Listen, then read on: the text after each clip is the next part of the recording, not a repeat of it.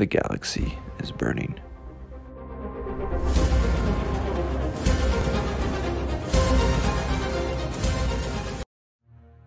Hello everyone, welcome to Liam's Lyceum. I'm your host Liam, aka Himvar, and today I am doing a spoiler-free review for Christopher Ruocchio's Ashes of Man, which is the 5th book in The Sun Eater.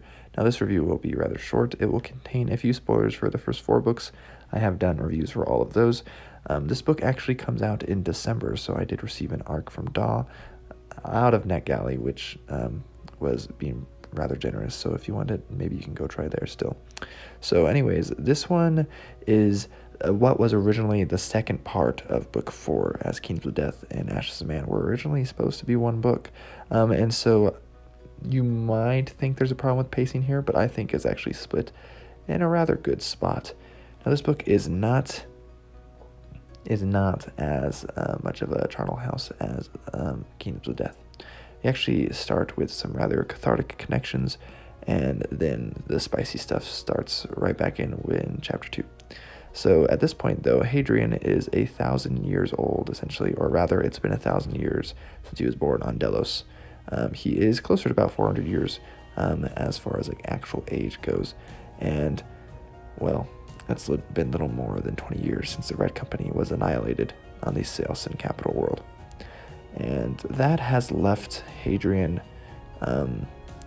rather impotent. This is not the triumphant sequel many probably would want after the abattoir that was Keen's of Death. But remember, this was originally, again, the second part of that book. And so while not an abattoir, it is drab. And Hadrian is definitely traumatized. He's also aged in experience. He is not the naive youth or the unstoppable knight that he once was in things like Empire of Silence, Howling Dark, and Demon in White. But he must, again, once descend below to the underworld of sorts in this book. And this one is... I put it in my review, so if you get this reference that if Keen's of Death is the Garden of Gethsemane, this is Calvary. And so hopefully book 6 is more redemptive in a sort of resurrection. So this one is rather sad, and I can't talk much about it, so because that would be spoilers. But we definitely do get more of the Saelson here. I would say a little less than we did in Keen's of Death, but still a decent amount. So if you like Saelson, if you like scary aliens, then you should be happy here. I think they actually only get more horrendous here, actually. And so all that being said, I actually had a nightmare after reading this book. About halfway through, there was something that really was disturbing, and not like a gross, like, I gotta put this book down and never read it again. But it's still full of really good stuff. In previous books, I've missed a lot of the references, well, with the exception of like the Lord of the Rings ones. There's still plenty of Lord of the Rings references here. They're actually quite on the nose. But there's almost certainly references to video games and music that I'm not familiar with. But overall, this is a fantastic book. All the praises I had for the first 4 books are still here. I think the worlds we see are interesting.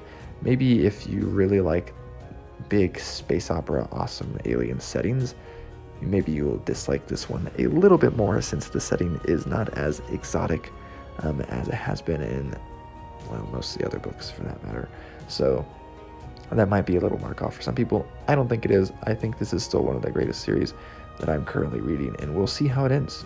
As of right now, it looks like book 6 will be the final one. It seems to have gone back and forth. Maybe book 6 will be split to book 6 and 7. It kind of depends. So could be 6 books, could be 7 books. We shall see. But as of right now, Ashes of Man, you should read it. If for some reason you're listening to me right now and you haven't read Empire of Silence, get on it. I generally don't like to overhype things. I definitely don't, not at all, if you watch my channel, follow along with booktube darlings. But this is one that is an exception because it is actually that good, at least in my opinion. So anyways, this has been Liam's Lyceum. I'll catch you next time.